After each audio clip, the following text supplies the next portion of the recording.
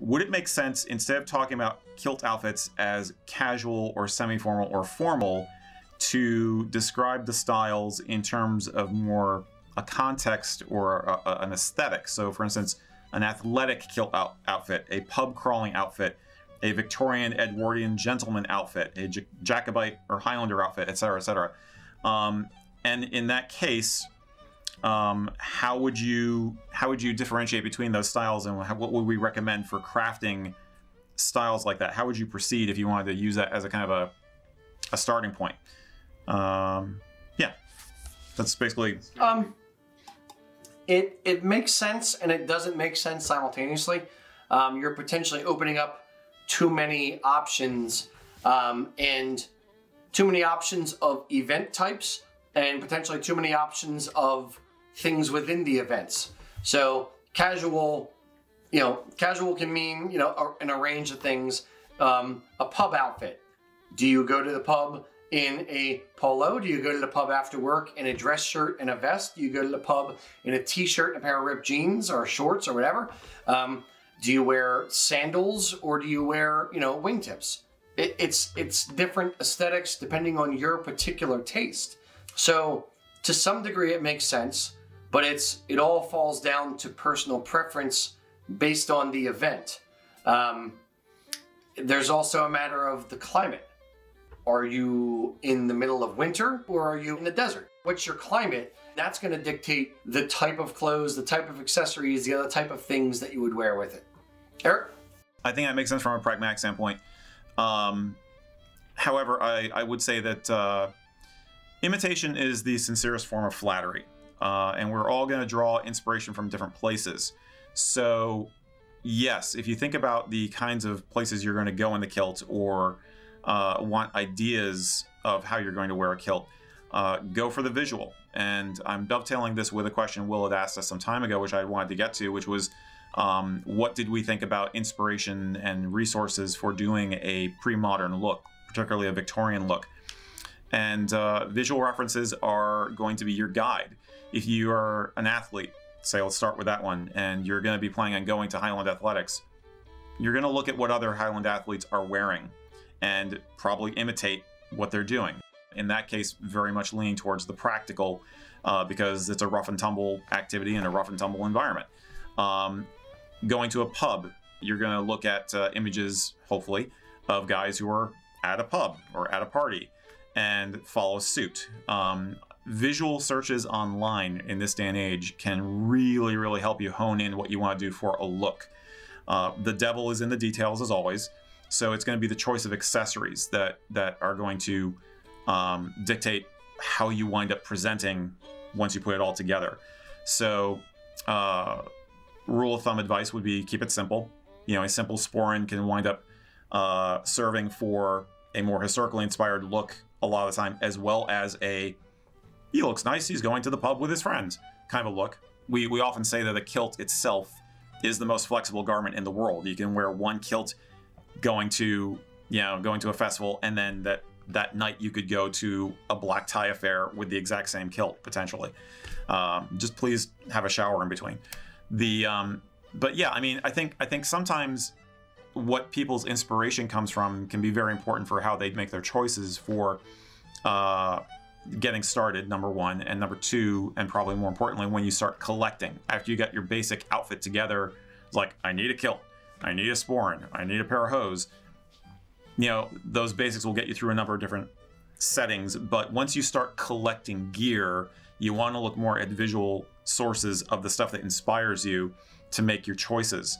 Will had mentioned in his previous question using things like McKeon prints for trying to craft a 19th century kind of aesthetic. And my basic response in my head at the time was, they're great, but it's an artistic interpretation. So I would say go with photography first and foremost above all. Although even then you do have to be cautious, because there's a difference between photography that was of someone like John Brown, and there's an actual, honest to goodness, working today as a Highlander, professional Highlander, if that makes any sense. A person who actually lives it versus someone who went to Scotland on vacation and decided to get their picture taken in a photography studio in Edinburgh with all the props provided by the studio, which was a very common thing in the 19th century. And sometimes it can be hard to spot the details as like, wait a minute, is that really his sporran, or is that something the photographer gave him for this look? So take anything you see with a grain of salt. But yeah, look for visual representations online. Use Pinterest, for crying out loud. There's lots of pictures of guys in kilts on Pinterest, and there's all manner of different styles you can do based on all kinds of different inspiration. I obviously lean more towards the historical stuff, you know, when I'm not super cash like this. If you keep it simple, you'll have more flexibility. If you look at what the guy from the 1920s is wearing for his sporran, you can match that to the kind of sporran you might want for getting a similar kind of look. To your point about historical photographs, the point I love to make is just because there is an example photograph from 100 years ago or whatever, 150 years ago, well, 100 years ago, does not mean that it is widely accepted or readily done or widely done. If you took the photo of Richard Branson wearing his kilt backwards, and you could make an argument for 100 years from now, look, rich guys back in the early 2000s wore their kilts backwards. Here's my photographic evidence. It's not true. He was one guy, did an idiot move, looked dumb, happened to have it caught on film, boom, it's now a thing. It's the same kind of thing may have been true 100 years ago. There was idiots back then, same way there's idiots now. So don't just accept everything blanket as fact because there's an old-timey photograph. The other thing I would point out is, yes, form follows function.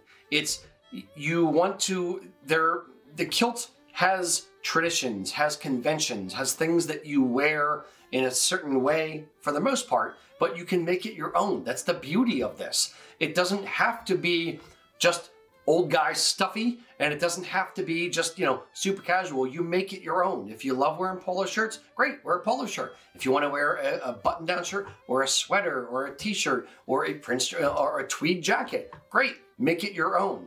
Take your existing Saxon wear personality, the stuff that you wear outside of Highland wear, and incorporate that same look, the same vibe, the same thing into your Highland wear. It doesn't have to conform to one look or another. Like, it doesn't have to conform. You can do what you want within it, within reason, or incorporate your personality within your outfit. Does that make sense? Yeah. I think you could also take it the opposite direction. That basically, I dress like this all the time.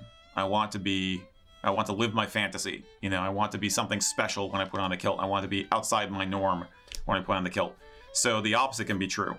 I think that's probably where some guys get into the more historical styles, or the more, you know, we're seeing an increase in interest in more exotic jacket and doublet types, because people want something that's out of the ordinary. You know, we're tired of the mundane. You know, that's partly why we get into this in the first place. I think that Will's methodology or thought is especially useful for communicating with a kilt seller if you have the opportunity to work with one with better communication, like in person or writing to them directly, because you can say, look, this is what I really want to look like.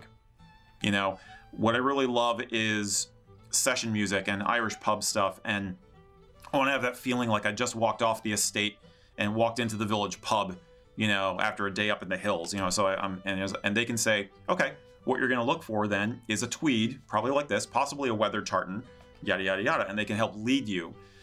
So I think these are all clues. These are all, what's the word I'm looking for? They're metaphoric. Yes, you know what I mean? Let me help you out here. I know exactly where you're going. And to the point that I'm trying to make, you don't want the company. You are an individual, period. You should be treated like an individual, period. This is your style. It's not my style that I'm forcing on you. It should be your style. So to take a one-size-fits-most kind of mentality and shove it down everyone's throats is kind of wrong. Some people want that to happen because they don't know what they're doing. But you don't want the tail to wag the dog. you as the customer should come with an expectation or some thought of how you want to wear it, what you want to do, and then the company should meet you halfway and help guide you to make sure you're getting the look you want. Not, here is your outfit, you wear this jacket, you wear this sporran, you wear these hose, this is your tartan, these are your, boom, done, get out the door. It has to be a marriage of your ideas, your concept, your reality, and they need to help you get there. Does that make sense? Yeah. Okay. Yeah. I mean, not every guy is going to have the opportunity to have that level of interaction with who they're buying from. So I would say that lacking that experience, I mean, we're used to trying to offer that here. But if somebody's out in Addis Ababa and they have to do all their shopping online, it may be more difficult. So I would say the visual examples are still useful. I think the trick would be to look for more than one. Find, you know, if the image in your head is, I want to look like 1920s guy going to, you know, a Highland Games. Okay, then do some visual research and come up with the average. It's like, oh, this guy's got a really funky sporran. Is that what they wore back then? Okay, but this guy has a really ordinary sporran. Oh, that reminds me of the one that Prince Charles wears even today. Maybe I need something that's kind of in the middle, or maybe I need to go more towards what Prince Charles is wearing. Find more than one example. Do not hook your look that you want on one person. You know, don't go thinking, okay, it's Jamie Fraser and just Jamie Fraser. That's exactly what I want. Or, you know, or it's, you know, Vin Diesel and his leather kilt. That's exactly what I want. Look at averages. Look at what different people do in different contexts. There's so much visual information out there. Yeah, the terms are very useful. I think, you know, I want an athletic look. I want a pub look. I want a historic look. Yada yada yada. We tell people do homework. This is a major part of what it means to do your homework is to look at visual examples. Yep, exactly. And I'll say the Facebook groups are great for that. Yeah, and figure out what you think looks good, and more importantly, what you think doesn't look good, and then steer your way away from that a little bit. And it doesn't matter where you shop, whether it's with USA Kilts or whether it's with another company. Make sure they are helping you reach your goal, because you don't want to spend $500, $1,000, $2,000 on an outfit that you don't like the end result of. So make sure that they care about how you look almost as much as you do. So ask questions and make them help you. That's why they're there. That's why they should be there. So what do you guys think? What would be your dream outfit? What would it include, and where would you wear it? If you like the kind of content we're putting out, please remember, subscribe to the channel and ring the bell so you get more notifications when we come out with new stuff.